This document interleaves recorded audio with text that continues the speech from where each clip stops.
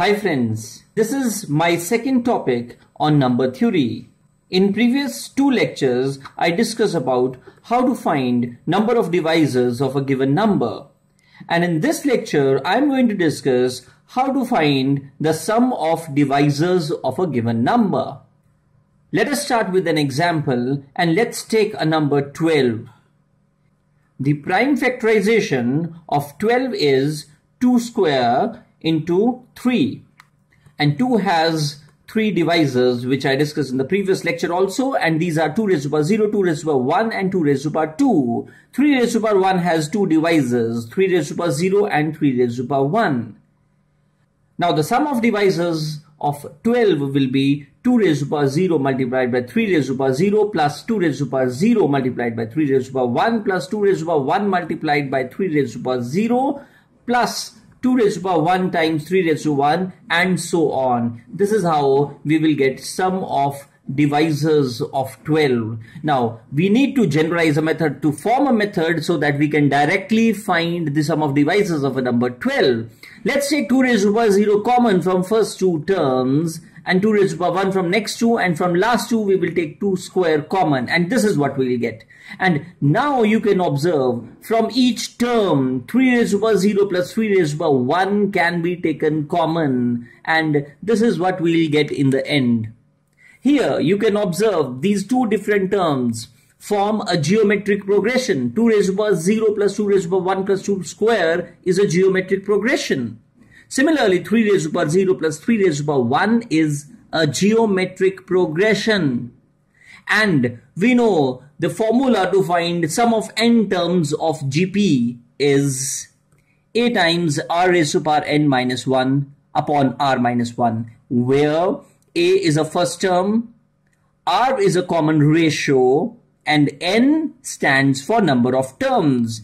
If I apply this formula in both the brackets, in first bracket, the first term is 2 raised to the power 0, which is 1, common ratio is 2, and there are 3 terms. And this is what I will get. 2 cube minus 1 upon 2 minus 1 times 3 square minus 1 upon 3 minus 1. And if we calculate, we will get 28. Now, if I look at the prime factorization of 12, and let us compare the result which we have obtained. This 2 cube has 1 power more than 2 square, which was the first prime factor, and similarly if I add 1 in the power of 3, I will get 3 square, and this is how we can correlate the sum of divisors with the prime factorization.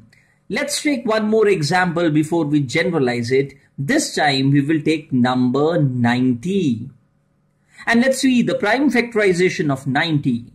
The prime factorization of 90 is 2 raised to the power 1 into 3 square into 5.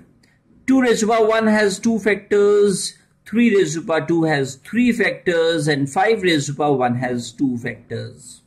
The first two divisors of 90 we will obtain from here. 2 raised to the power 0 times 3 raised to the power 0 times 5 raised to the power 0.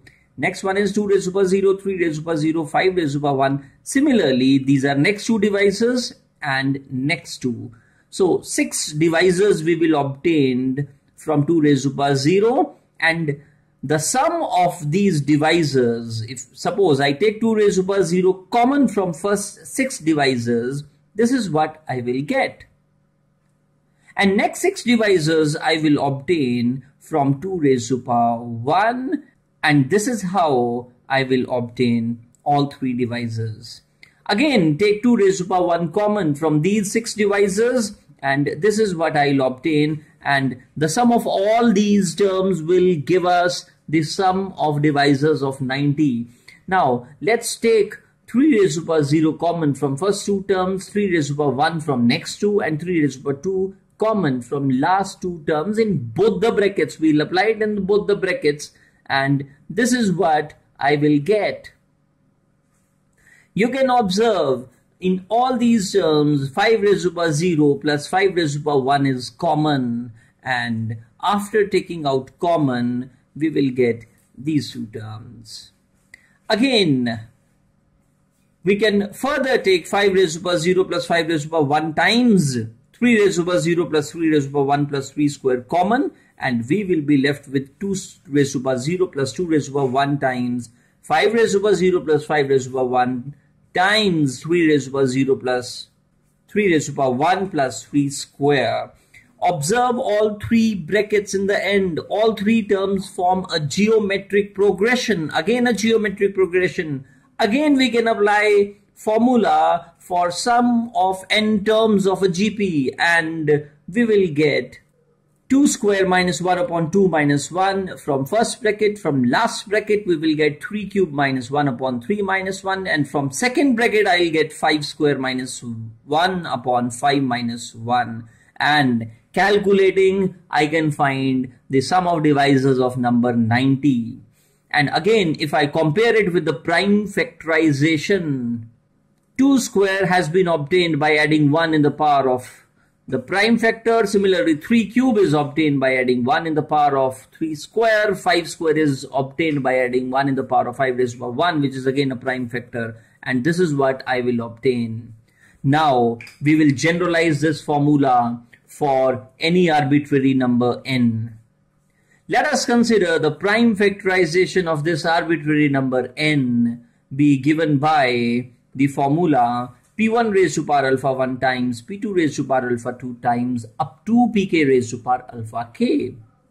Now, the sum of divisors, if I generalize from the previous observations, I can say that this will be equals to p1 raised to power alpha 1 plus 1 minus 1 upon p1 minus 1 times p2 raised to power alpha 2 plus 1 minus 1 upon p2 minus 1 up to pk raised to power alpha k plus 1 minus 1 upon pk minus 1. So this is a general formula to find sum of divisors of an arbitrary number n with a given prime factorization.